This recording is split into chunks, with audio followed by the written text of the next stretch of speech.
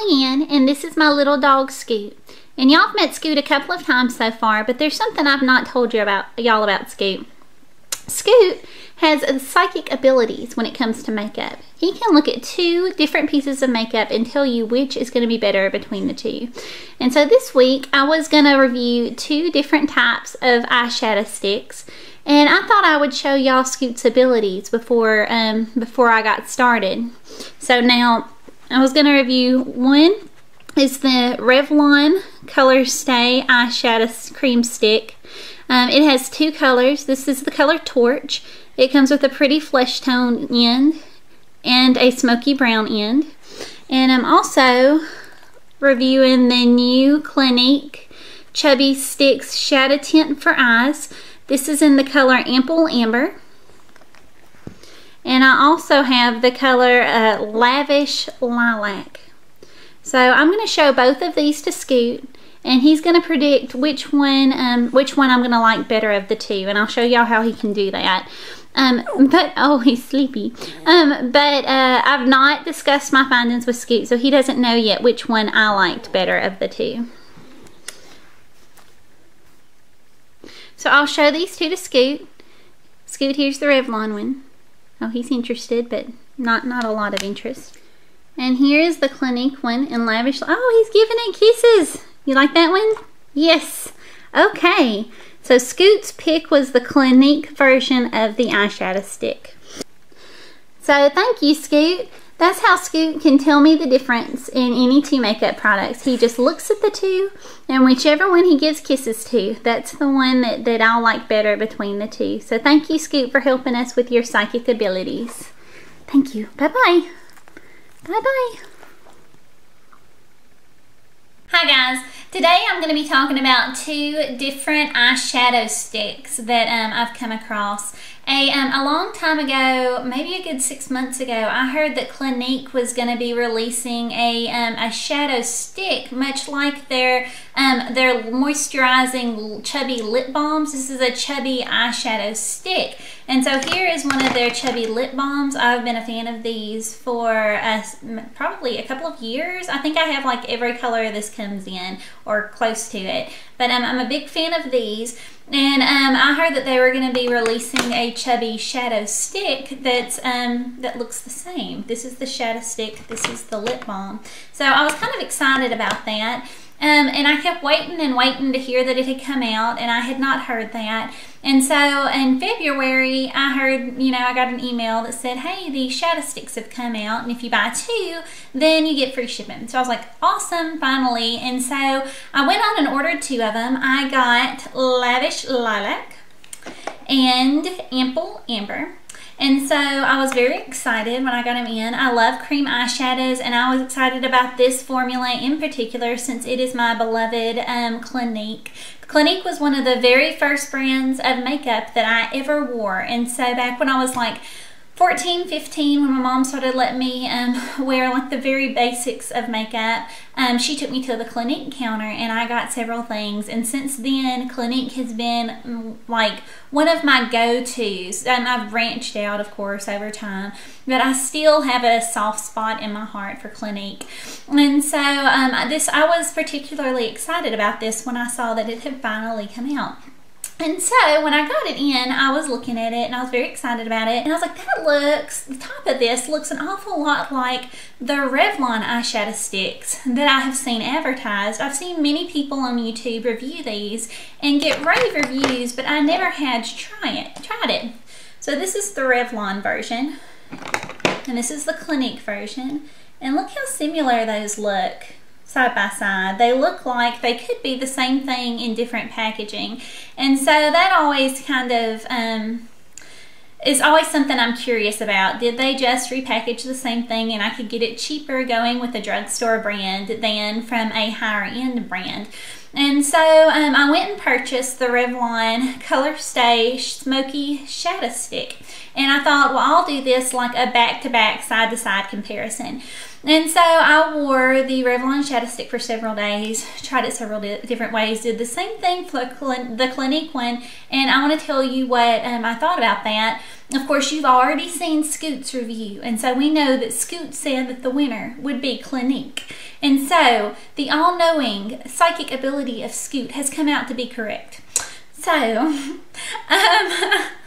sorry, I've just got to throw Scoot in there whenever I can because he's so cute and sweet. Who could not love Scoot? But anyway, so the Smoky Shadow Stick comes with two sides on it. So it's $8.99, but you get 2 shadows. And I've heard many good YouTube reviews, people that just rave about this. And so I was surprised when I put it on that this did not work for me. I do not have overly oily eyelids, and so I figured it would work just fine. But I tried it with 3 or 4 different bases. I think 3 different eyeshadow bases. The first time I tried it with the Urban Decay Primer Potion, the one that's in the nude color, and it creased that day. And I thought, creased badly, like almost came off of my eyeballs. It was like a strange little line of shadow was all that was left. So I was like, okay, it wasn't like a little sample size primer. And so I figured, well, that was just a bad primer. It's not one that I use a lot. So I came back and I used it with my go-to eyeshadow primer that I've been using, the Lancome in Nude. It's like the Paint Pots, except it's a stickier consistency. I like this one quite a bit more.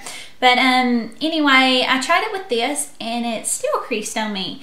I was like, that's odd. And so I went back and tried it with a third primer, and so I used my regular Decay shadow primer that I love and use all the time, and it still creased. I've had eyeshadows crease on me in the past, but not very often. I think I've only encountered that maybe twice ever, and I use tons of eyeshadow sticks, and so in pots of the cream eyeshadows, and I've only encountered it once actually with the Revlon product. Now that I think about it, the ones that come in the little palette with 4 or 5 in it. Okay, so these are the ones that creased on me before, and they're the Revlon Illuminance cream shadows. And so, but I had heard not great reviews about these, and so I figured no big, just cut my losses there. But now with the second one, as one of the only other ones that's ever creased on me, maybe I just need to steer clear of the Revlon cream shadows for a while. Apparently their formulas do not like my eyelids for some reason. So anyway, so then I wore the Clinique version several times. Never had it crease. I'm really pretty impressed with them.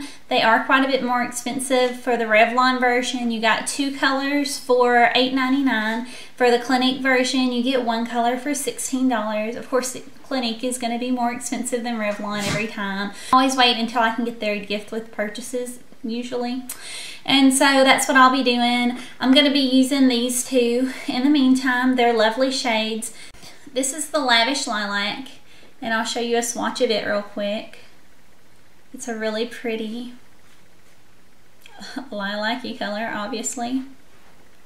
Really pretty shade. It has a little tiny bit of metallic finish to it. Don't let that scare you off.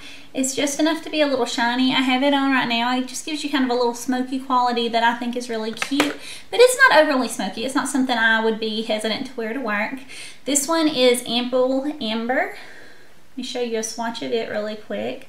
These are super creamy to go on. You can see when I do that, it just glides on, really, really creamy. Pretty amber color. It has a little bit of a shine to it, a little bit of sparkle in it.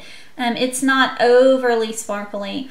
Really pretty color. I've enjoyed this one and I've used it several days this week. I've not had any. I tried it without primer.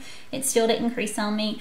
So I have to say I'm a fan of these. I will be getting more colors when they do their, usually I think in the spring, they'll do a gift with purchase. And so I'll wait until then and then pick up several more colors of them probably. I know that they come in 12 colors. They've got some really pretty neutrals. They've got some pretty green colors that I was eyeing, and a really pretty pink color. They've got a couple of blues.